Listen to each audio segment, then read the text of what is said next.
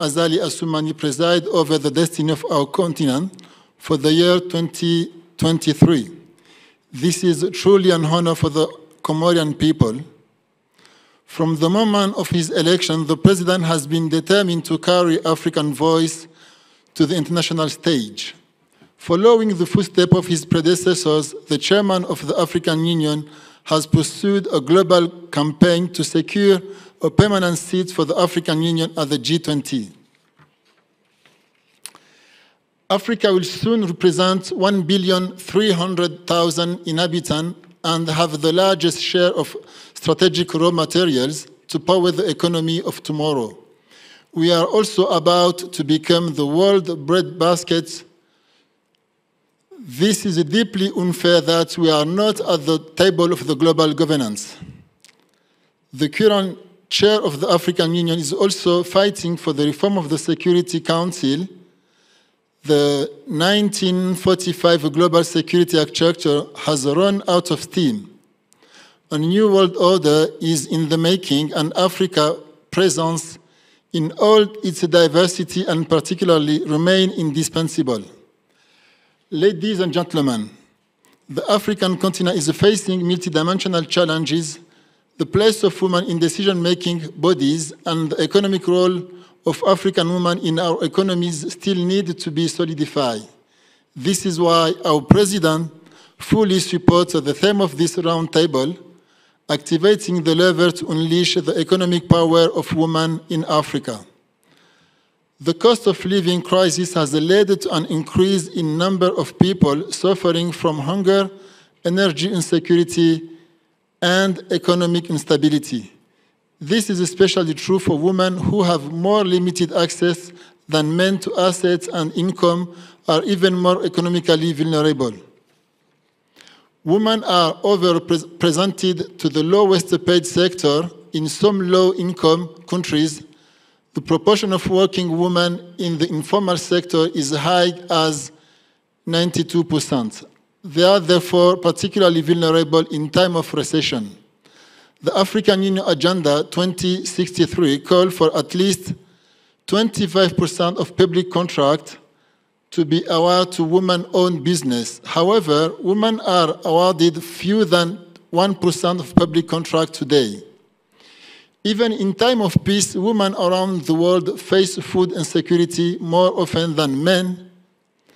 In time of conflict and crisis, gender inequality means that women and girls often eat less and last, and the nutritional needs can be neglected. Exacerbating hunger, malnutrition, and poverty. The multiple crises affecting the continent will continue to put pressure on agriculture and critical food supply chains, leading to devastating impact on women's food security. The gender gap in food security, for example, increased between 2018 and 2022. Women's economic empowerment is essential for faster and more equitable economic recovery on the continent. It is also fundamental to the achievement of gender equality, women empowerment. Investing in women economic empowerment is not only moral imperative, it's also a smart economic decision that generates economic and societal benefits across the board. In this area, our president has supported the creation of financing grants for entrepreneurship with the aim of ensuring that proportion of the funding go to projects led by women. If women were to participate as much in the economy as men, this could add up to 26% annual GDP by 2025 in developing countries.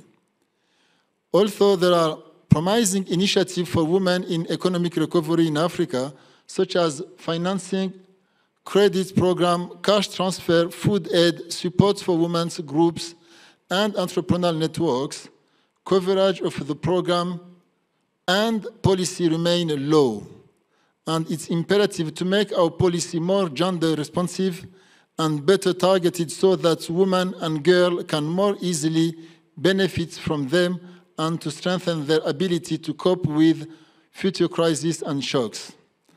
The African Union has declared 2030 the decade of financial economy inclusion for African women.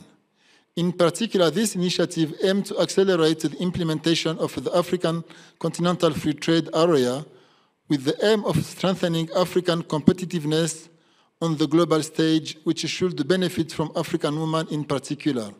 However, if we were to truly transform biased norms and reduce the gender inequality that arise from them, we also need to look at the deeper cause of inequality than economic empowerment and tackle them directly.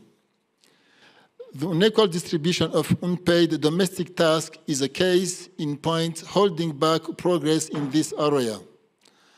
As the health strategy moves towards reconstruction in post-pandemic environment, there is a need to focus on strengthening health system as a whole, integrating gender equity and equality across the board.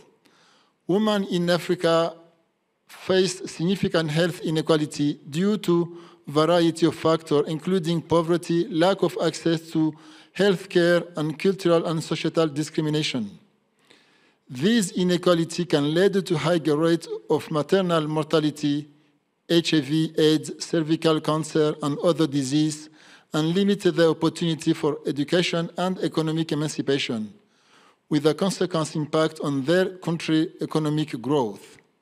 In this area, our president has drawn on our own funds to set up a 600-bed university referral hospital with a particular focus on the care of women, especially in the case of disease such as cancer, which disproportionately affect women in Comoros. Maternal mortality rates in Africa are among the highest in the world, with the women in sub-Saharan Africa at a risk of dying from pregnancy-related causes in proportion of 1 in 37. By comparison, the risk is 1 in 4,900 in high-income countries. The progress that has been made to strengthen health system in Africa is significant but remains fragile. According to the World Health Research, suggests that even a small reduction in the availability of maternal health services, around 10 to 20%, could result of up to 200 additional maternal deaths over a period of just 6 months in low and middle-income countries. Action is therefore needed to mitigate the impact of overlapping health crises on women and girls' access to sexual and reproductive health services in order to avoid avoidable maternal and infant death. Ladies and gentlemen, dear friends, by implementing the digital transformation strategy for Africa 2020-2030, we can unleash the economic power that African women have and which the continent deepens. If we wish to see sustainable and equitable growth in line with the objective of the African Agenda 2063, African women want access to better financial services and the capability they need to use new technology to increase their productivity, particularly in rural areas. By investing more in the human capital, we can build a stronger economy that can better protect African citizens from future shock. This will include deploying digital tools and expanding the range of financial services available to low-income earners and those not served by traditional financial systems, as in the case of for many women in Africa.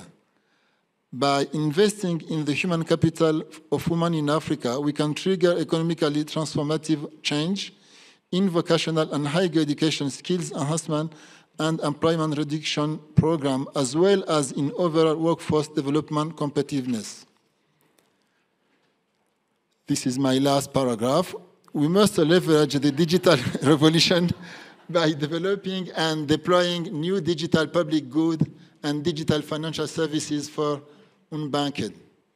So let me finish by quote with the great Malian thinker Amadou Hampateba. Amadou Hampateba said, "For all what I know, I owe twice to my mother and once to my father." Thank you.